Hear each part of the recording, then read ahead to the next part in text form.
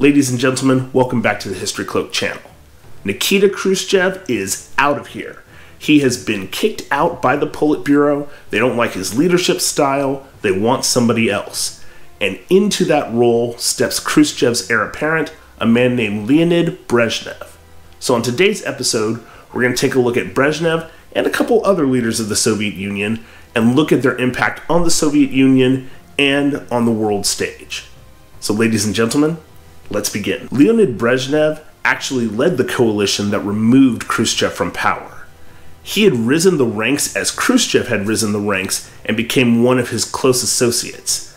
Everyone kind of knew Brezhnev was going to take over, but Brezhnev decided, hey, I actually will take over, and removed Khrushchev from power. So, starting on October 15th, 1964, Leonid Brezhnev is going to rule the Soviet Union for the next 18 years.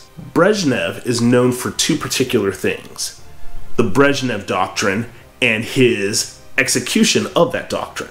He's also known for his participation in détente with Richard Nixon.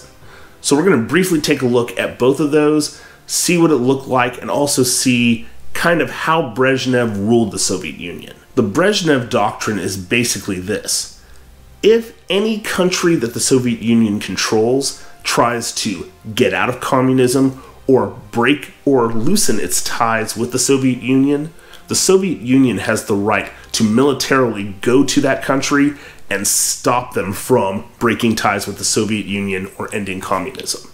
So when it comes to the Brezhnev Doctrine, Brezhnev was a hardliner. In other words, he was very committed to the Soviet Union and the Soviet Union's power in terms of their military and their control over the Eastern Bloc, all those countries that the Soviet Union had taken over. Probably the best example of the Brezhnev Doctrine is the Prague Spring of 1967-1968. Now, Prague is the capital of the Czech Republic today. Back in this time, it was Czechoslovakia. The two countries we now know as the Czech Republic and Slovakia were one country. So, in Czechoslovakia, there is an uprising against communism. Well, the Soviets came in with military force and crushed that uprising and put it down. That would be an example of the Brezhnev Doctrine. Now, alongside Brezhnev's belief that the Soviet Union could come in militarily and force any communist country within its control to stay in communism, Brezhnev also began funding leftist communist revolutions in other countries. So in the 70s and 80s, you begin to see a lot more countries in Central America. Now, not every country in Central America, but a lot more countries in Central America start to have communist revolutions. Same thing for some countries in South America. And Brezhnev is funding those. So he's funding revolutions around the world to add more communist countries to the communist community globally. During Brezhnev's reign, his goal was to continue to build up the Soviet Union's military to keep it on par or surpass the United States. Remember, you've had this space race for a while, started with Khrushchev, so right now the Soviet Union is trying to match the US strength for strength. Now, during the 70s, Brezhnev is in a perfect situation to try to match the United States strength for strength or influence for influence in the world, because the US is going through a tough time in the 1970s. You had the end of the Vietnam War, which had become unpopular with the US, and the US had pulled out of Vietnam, leaving it to the communist Vietnamese, which was something unheard of or unthought of at the time. You also had the Watergate scandal that happens under Richard Nixon, where Richard Nixon is forced to resign. You then have the presidency of Jimmy Carter. And Jimmy Carter, his presidency is pretty much considered a failure. I know that's being hard, but let's just say economically and foreign policy-wise, Carter did not do well. Here would be a perfect example. Here is the election map for Jimmy Carter when he ran against Gerald Ford in 1976. 4 years later, when Jimmy Carter runs for re-election against Ronald Reagan, here is the electoral map. Notice a slight difference? Well, after 4 years of Jimmy Carter, nobody in the US was happy. You know things are going pretty bad when you lose that many electoral votes between your first election and your re-election. Now, this is not a video about that election. The point is, you had the end of the Vietnam War, Watergate scandal, and Jimmy Carter as president. Well, the US is right now down, and the Soviet Union under Brezhnev is promoting itself strength-wise on par with the US. This is why when you read a lot of documents from historians, from political experts, at this time everyone just thought, you know what, it's just going to be the US and the Soviet Union forever. Neither one is going to be able to defeat the other. Now, Richard Nixon, before the whole Watergate scandal, started a policy as president with the Soviet Union that we call détente. Now, this is a French word that means relaxation. The goal was to relax tensions with the Soviet Union and maybe build a little bit of a relationship with them. Probably the biggest thing that happened during this period of détente was the signing of the SALT I agreements between Nixon and Brezhnev on May 26, 1972. The SALT I agreement, SALT by the way means Strategic Arms Limitation Treaty, the SALT I agreement limited the anti-ballistic missile capabilities of both countries. In other words, they were only allowed a certain number of missiles. Now, did the Soviet Union actually follow this treaty?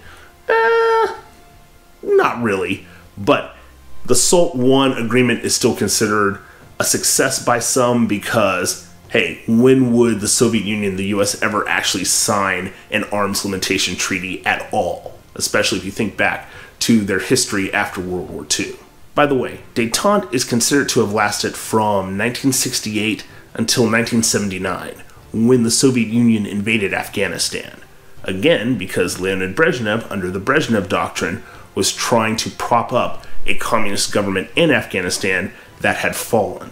At this point, this is pretty much the end of everything that Brezhnev did. Now, if you're asking yourself, wait a second, is that it? Is that all? Well, yeah, Brezhnev is pretty much known for pushing the Soviet military to stay on par with the US, that space race idea of really having to pump funds into the Soviet military, into the Soviet space program, to stay with the United States. That way they still have the same amount of influence the US does in the Cold War. That is his lasting legacy. He didn't do much for the Soviet people because, well, communism doesn't do much for any group of people in a country where it's implemented. But they are feared globally. That's Brezhnev's entire goal, and that is what he achieved. Now, after 18 years of rule, Brezhnev is going to die on November 10th, 1982, and a new man, Yuri Andropov, is going to become the leader of the Soviet Union. Now, Yuri Andropov, as leader of the Soviet Union, is going to do the basic historical equivalent of nothing. He's going to take over November 12th, 1982, and he'll die February 9th, 1984. Ta-da! Former head of the KGB takes over and dies a year and a half later. Wish I could tell you there was more, but that's it. After Andropov's death, Konstantin Chernenko takes over as leader of the Soviet Union on February 13th, 1984. Now, when he takes over, he is able to accomplish just about nothing. He dies a year and a month later on March 10th, 1985. Both Andropov and Chernenko spent their entire lives in the Soviet government system, working their way up slowly to power. And they achieved power only to die a year and a couple months later. Both of these guys are a cautionary tale in a different way from, say, Lenin or Stalin or even Khrushchev. If you remember, there's a parable in the Bible in which there's a guy who has all these plans for the future and starts talking about, I'm going to do this, I'm going to do that, I'm going to do this, and I'm going to do that. And then all of a sudden God says, fool, your soul is required of you this night. And who will all this stuff go to that you've built up? They're kind of that tale. How much murder did they turn a blind eye to? How much murder did they participate in? How many different things did they do within the communist system all to achieve power just to get it? And dead. So ladies and gentlemen, there's a moral and a lesson to be learned from their lives, just as there's a moral and a lesson to be learned from the lives of Lenin and Stalin and Khrushchev and Brezhnev, even though they ruled a lot longer. History is replete with wonderful lessons if you're willing to actually listen. With Chernenko dead, that leaves the final and last leader of the Soviet Union, Mikhail Gorbachev, to take over. But that's for the next episode. Now, if you have any questions or comments, please leave them politely and respectfully in the description box below. Also, if I might add, let's also, in the comment section, I noticed a little bit of profanity in some of the comments, and with this video being for kids as well as for adults, let's see if we can keep the comment section kosher as well in our comments. I would greatly appreciate that. I'm Mr. McGee. Take care.